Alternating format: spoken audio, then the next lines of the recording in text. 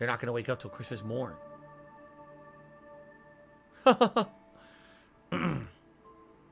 Thank you, Always Rising Up. This is like your content, and I will talk with you today. Sounds good to me. Pool King has done a super chat and says, do you notice you few haters in past had more fans, now more haters than fans? How do you want to bet past fans are haters?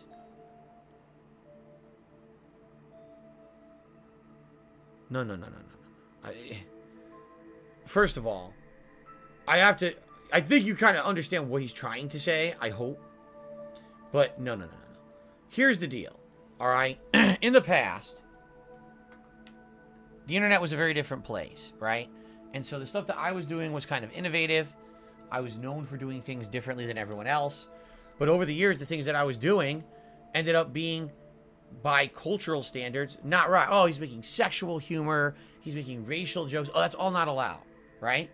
Not to say that that was every moment of everything that I did, but I did it. Admittedly, it's public out there. I didn't hide it. I didn't delete the videos. It's all out there.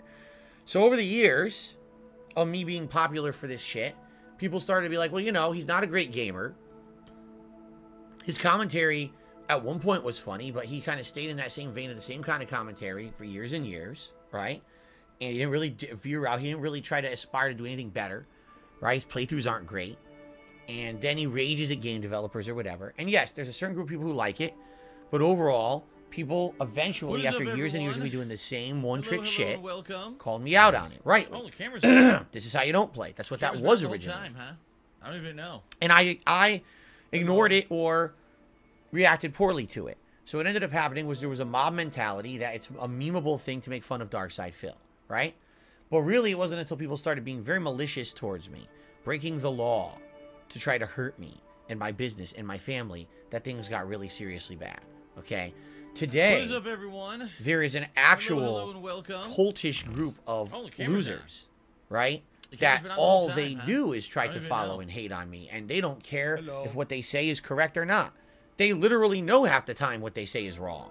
They don't care. As long as they get clickbait, as long as they are basically slandering me, they don't give a shit. Like, that's their agenda, is to try to ruin someone on the internet. Do I feel that those people were once fans that became haters? No. A lot of the people today that hate on me were always a part of a group that became this mob mentality of hatred towards Darkside Phil. And you know, some of these people feel like they're crusaders for good.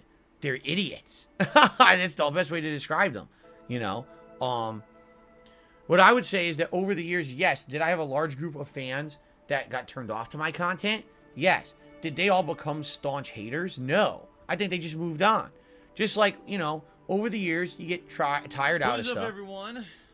You know, I used to be a big fan of Angry Video Game Nerd and Nostalgia Critic. And then when I became a content creator myself, all right, I stopped watching them entirely. And, you know, over the years, maybe you go back, you watch a piece of content here or there, you're kind of like, nah, it's not that good anymore, right? And that's fine if that's your attitude. But that doesn't mean you become like a crazy stalker, you know? And that's what I've got. The good news is I've been ignoring their shit for the past couple of months, and things haven't been better. Like, seriously, because ignoring all the nonsense around me and just sitting here and enjoying the streams and having a good time with you guys every day and not paying any attention to their bullshit has been very refreshing. And it's been, you know, there's been nothing crazy going on, thankfully. You know, everything's good. So that's the attitude I have. And, you know, no, I don't feel that I have fans that turned into haters. I feel there's just a mob mentality of let's pile on these certain people on the internet, and somehow I became one of them because I was one of the people who sadly got bandwagoned on with a memeable trend of this is how you don't play, and that's how I got roped in.